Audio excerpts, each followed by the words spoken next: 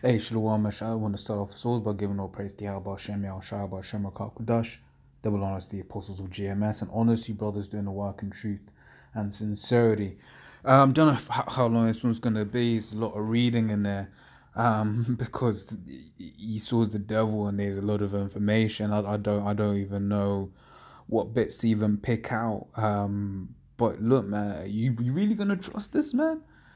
You really gonna trust this man? This man has been doing lots of, experiments on, the population over the time, right? And this is including just the open population, right?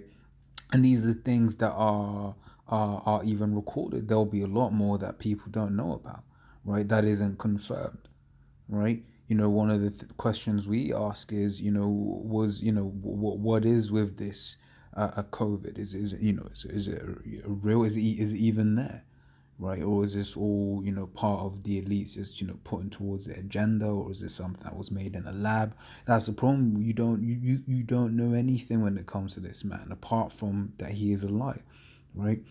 We are. So I'll go into I'll go into this where I can. I'll try to read through bits quickly, but this is from Business Insider. It says over and over again, the military has conducted dangerous biowarfare experiments on Americans. Now, some of these were in in controlled settings, i.e., like an experiment where, as in like a quote, and I say quote loose, but like a scientific experiment, right? So people come in, they know they're gonna be injected with something, and then others were just straight, military planes or whatever, just spraying the public with stuff, and the public don't even know, right? Obviously, once again, we know that there is more than what is published, right?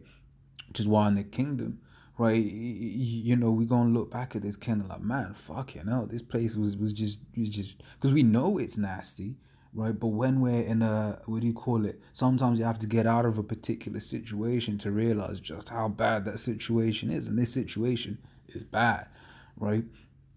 So Business Insider, over and over again, the military has conducted dangerous biowarfare experiments on Americans. This is on September 20th, 1958, US. First, let me just show you how long this article is, right? Look how long this is. A lot of, yeah, some of it is,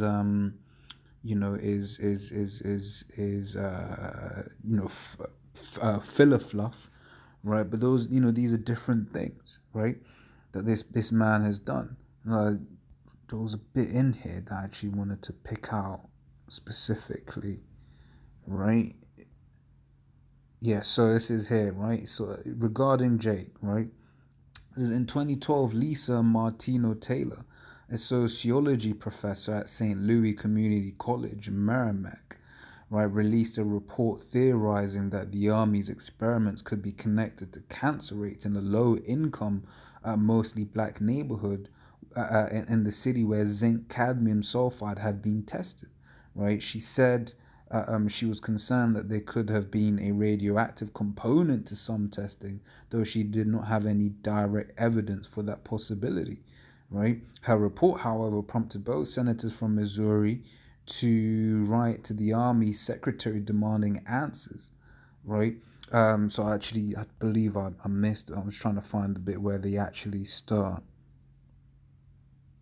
Okay, yeah. So I actually missed a whole chunk there. Right, it says the potential toxicity of that controversial compound zinc cadmium sulfide is debated. One component, cadmium, is highly toxic and can cause cancer, right, so it's carcinogenic.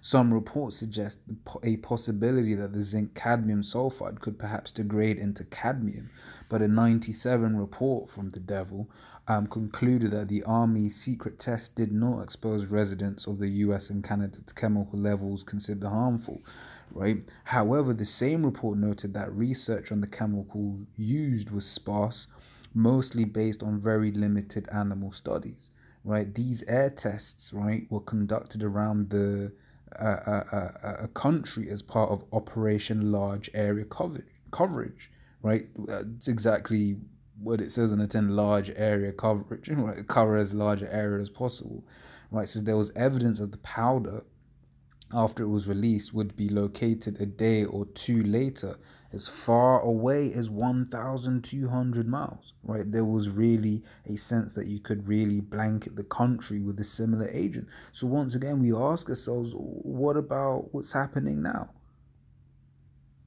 Right? Do you know, is this real? Is it fake? Like, what is it? And then this man, right, will have the cheek to be like, oh, how can you not take this seriously? Right? Look at your history. Right? You have the history of being the devil. Right? I'm not gonna read through this. It's too long to read through all of this, but brothers can would you call it, can read into it, right? Oh yeah. So I can read this particular one. Right, and then they give some some bullshit excuse. Right, so on September 20th, 1950, a US Navy ship just off the coast of San Fran used a giant hose to spray a cloud of microbes into the air and into the city's famous fog. The military was testing how a biological weapon attack would affect the 800,000 residents of the city. Right, the people of, and I say it like that because you tell these people, look, this is what your government used to do.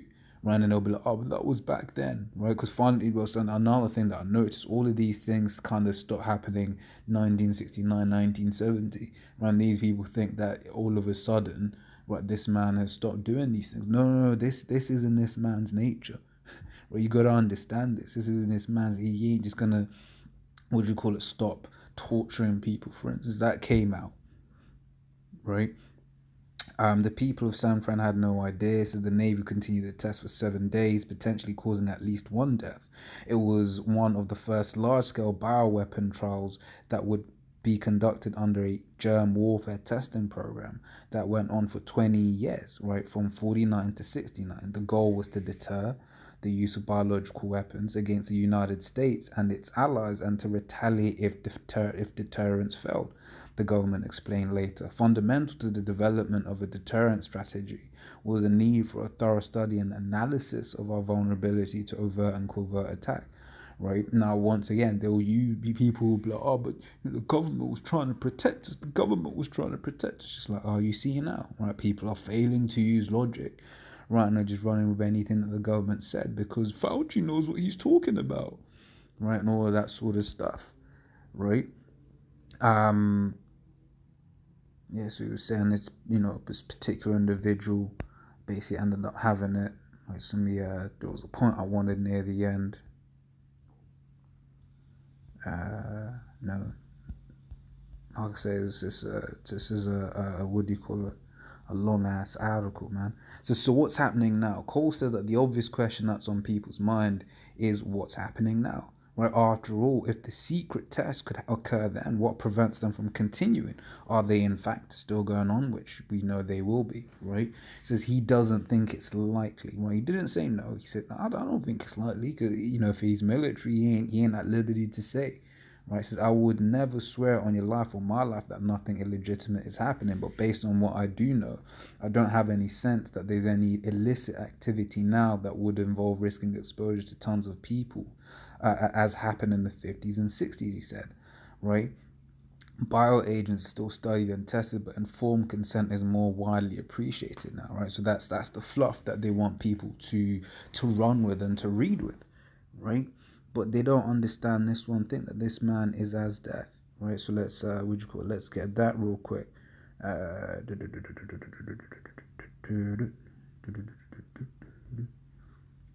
Right. This is Habakkuk 2 and 5.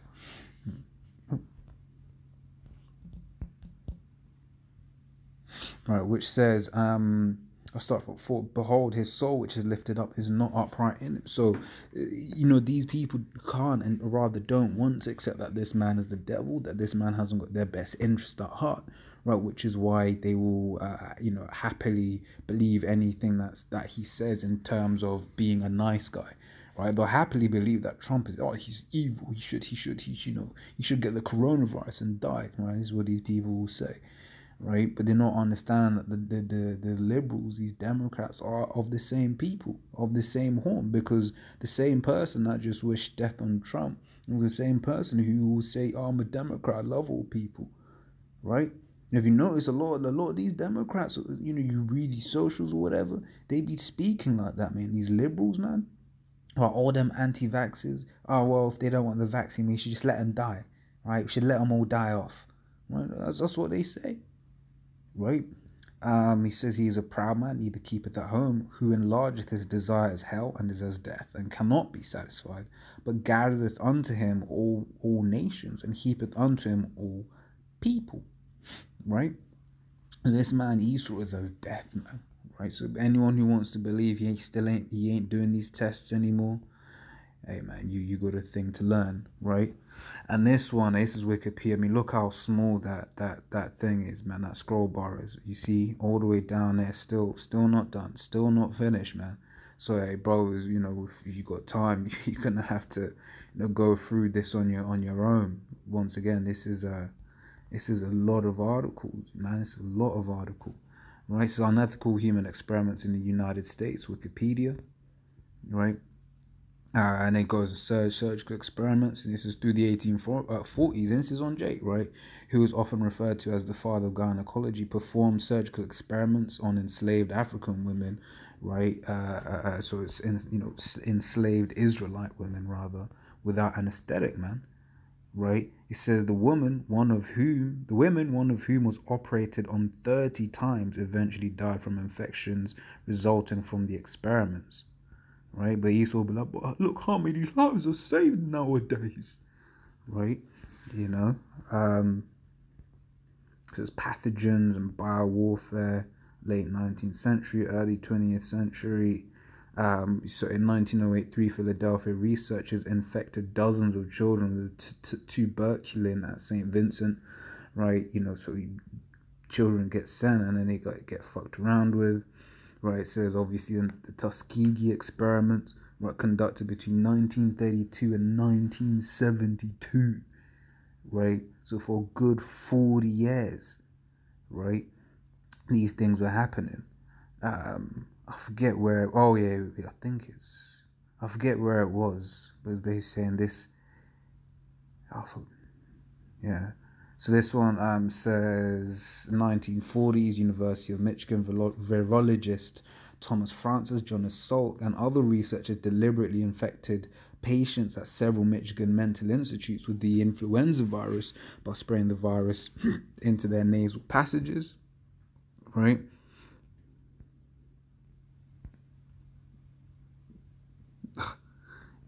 '41, Dr. William C. Black inoculated a 12-month-old baby with herpes who was offered as a volunteer. Right.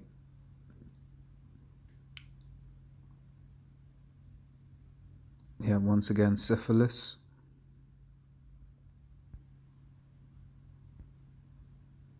Right, 1950s, in order to conduct simulation of biowarfare attack, the U.S. Navy sprayed large quantities of the bacteria. We just read that in the other one, right? And the other article.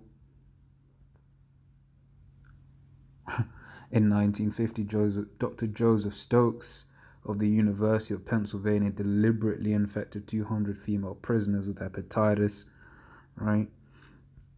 And these whole medical things, man, they be doing some nasty stuff. You see there's the documentary, not document, but the testimony rather, right, of this guy who basically, I forgot his name, Plotkin, Dr. Plotkin, Plotkin, right, and then he basically is talking about, you'd have, they call it fetuses, but basically a baby that never made out of the womb.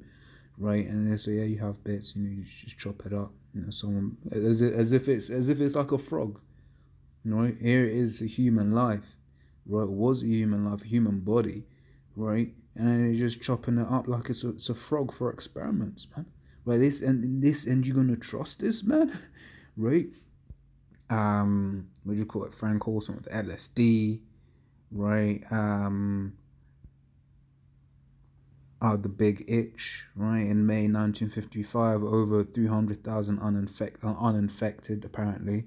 Right, you always got to say it like that. You can't trust anything this man says, right? But officially, uninfected mosquitoes were dropped over parts of the U.S. of Georgia, the state of Georgia, to determine if the airdrop mosquitoes could survive to take meals from humans. Like what?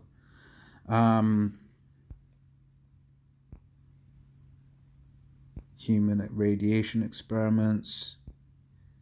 I mean, the list goes on. The list literally goes on. I was trying to see if there are any quick points to pull out. You know, once again, I said, bros can, if this spirit wills can go into these. Like I said, if I was to cover this, will end up being a 2-hour, if not longer video. It's before even any precepts come out, right? So the point I'm trying to make is this man's the devil, right? And I'll end the what do you call it, the article section of this. This is from The Independent, how the British government subjected thousands of people to chemical and biological warfare trials during the Cold War, right? So during the Cold War, the British government used the general public as unwitting meaning they didn't know, biological and chemical warfare guinea pigs on a much greater scale than previously thought, according to new historical research. In more than 750 secret operations, hundreds of thousands of ordinary Britons were subject to mock biological and chemical warfare attacks launched from aircraft, ships, and road vehicles. Right, it says up until now, historians had thought such operations had been less extensive. The new research has revealed that British military aircraft dropped thousands of kilos of a chemical largely unknown toxic potential. They didn't even know how toxic this shit was. It was like, let's find out. Right, on British civilian populations in and around Salisbury, right, Wiltshire, Cardington, Bedfordshire, and Norwich in Norfolk, right? What do you call it? And I believe it says further down here that it's potentially carcinogenic. Right, so yeah, the research reveals for the first time that around 4,600 kilos, so 4 tons, of the chemical zinc cadmium sulfide, now thought to be potentially carcinogenic on account of its cadmium content, right, were dispersed from ships, aircraft, and moving lorry between 1953 and 1964, right? And the thing about Salisbury is that's where you get the UK's biological warfare facility, Porton Down, right? So I'll just read the scriptures. We know, and we get these scriptures all the time on this man, right? It says, to answer the question, right? Can you, and you trust this man, right? It says, never, Sirach 12:10, never trust thine enemy, for like as iron rusteth, so is his wickedness, right? Though he humble himself. So never trust thine enemy. That's the point. Let me break this down. Never trust thine enemy. I don't trust him, man, right? Because we always got to remember that this man is the devil, right? And it goes into how he'll come nicely. Let's go to it. So for like as iron rust, so is his wickedness. Basically saying, look, iron can look nice, but you leave it in oxygen, right? It go and rust, right? Oxidization, right? It's gonna rust, right? Basically meaning, look, just like how iron rust, Esau will show you that he is wicked, right? It says, though he humble himself, right, and go crouching, yet take good heed of him and beware of him, right? You might have a what do you call it, Edomite that you work with, and this guy's an Edomite. You've read this spirit, you've tried him, like, nah, this guy's an Edomite, right? And then he's talking to you, whatever, and he might be all nice. Hey, you right, man? You good, man? You're like, hey, we said, man, we said, right? He's trying to get you what do you call it? Get you to think that he is nice, but be rest assured, right? Given the opportunity, that motherfucker will stab you in your back, right? Why? Because he is the devil. That's his nature, right? Can you? And it goes on to say, can you pity, a snake charmer that is bitten, right? It says, yet take good heed and beware of him, and thou shalt be unto him as if thou hadst wiped a looking glass. Thou shalt know that his wrath hath not been altogether wiped away. Set him not by thee, lest when he hath overthrown thee, he stand up in thy place. Neither let him sit at thy right hand, lest he take thy seat, and thou at the last remember my words and be pricked therewith. Right? So in the last, you're like, shit, when Esau fucks you over, you're like, shit, yeah. And people are gonna experience that. Right? We've been telling these guys that Esau, the so-called white man, is the devil. Right? And these people, they go and realize it when it's too late. Right? It's Ezekiel 33 and 33. And when this cometh to pass, lo, it will come. So the things that start from the apostles on down that we teach, right, as given the understanding as given by inspiration of Yahweh Hashem Yahushai, right? When these things happen, rather these things will happen because they're prophecy, right? And the Lord said his words shall not return unto him void. Basically saying if the Lord says something, right, it's written in these scriptures, it's going to happen, right? It says, then shall they know that a prophet hath been among them, right? So then they're going to be like, oh, shit, yeah. Damn, yeah, them guys, them GMS guys, they were right, fuck, right? And they'll be pricked, right? By the words, right? When these jakes are going to take the chip and then they get pricked physically, then they go get pricked. Shit, yeah, them man in GMS, they were speaking about these things, weren't they? Right, when these missiles get dropped, then they'll get pricked. They'll be like, oh man, shit, these GMS guys, they were speaking about these things, weren't they? Right, obviously starting off with the apostles on down, right? When Esau shows his horns, which he's so getting ready to show his horns, right? Once again, you're going to be pricked and you're going to be like, shit, this man is the devil, right? So Revelation 12 and 12, in fact, I might call it the end of that scripture.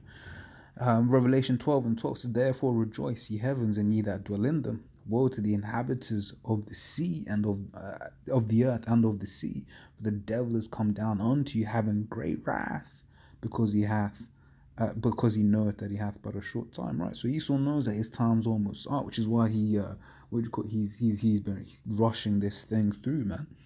Right. Out of nowhere, this is just taking over the whole world. Right. But he's going to be coming down. He's going to be showing Jake his horns. Because a lot of Jake don't really understand what the hell is going on. Right? Yeah, they know something's not quite right. They might know the mark of the beast, the chip. Or they might be like, nah, fuck these Edomites. Right? But for a lot of Jake, they can't see a way out. So on one hand, they'll be like, and Benjamin's an example of this. Right? Benjamin, they'll go, Bun Babylon, and then still revere the so-called white man because they don't see a way outside of the system. But this truth gives us that power, right, which is the ability to see actually, nah, luckily, right, Esau ain't it. Right? Because if he was it, what does the scripture say? Right, we just read he is as death. It's in Matthew 24:22. And except those days should be shortened, they should no flesh be saved. But for the elect's sake, those days shall be shortened. Right? So for our, Lord's all aware of that number. For our sakes, these days are going to be shortened because you can't let Esau keep running wild. Right? We've just, like I said, there was a whole lot, and these are the ones that are being officially put out there. These are the ones that have happened on the UK and the US. What about all of the other things that they did? Right? In these other countries, man. Right? I don't even know what Project Sunshine is, but fallout research. Oh yeah, fallouts, right? Nuclear fallout or whatever, right? In fact, let me but you see, because this caught my eyes because they keep quoting that John Hopkins University. So I don't know if they're related as to John Hopkins University and John Hopkins Hospital. But it says between 1948 and 54, funded by the federal government, research at the John Hopkins Hospital inserted radium rods into the nose of 582 Baltimore, Maryland, school children as an alternative to adenoidectomy. Similar experiments were performed in over 7,000 US Army. So basically, if you go to the Army, man, you're a guinea pig because a load of these things were tested on Army personnel as well, right? Were performed in over 7,000 U.S. military and Navy personnel during World War II. Right, nasal radium irradiation became a standard.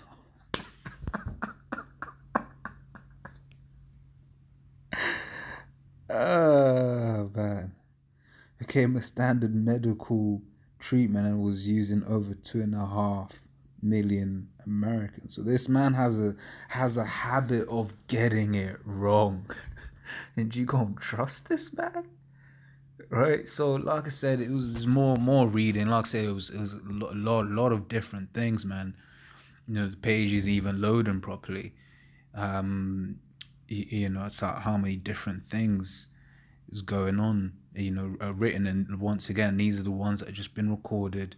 These are the ones that have just happened in the US, right? There'll be other things that this man has done, right? So I said there's a lot of reading, just lucky for that, but I thought, you know, it was information that was pertinent to get out, right? So as always, Lord's Lord, I was edifying. To the next time, Shalom.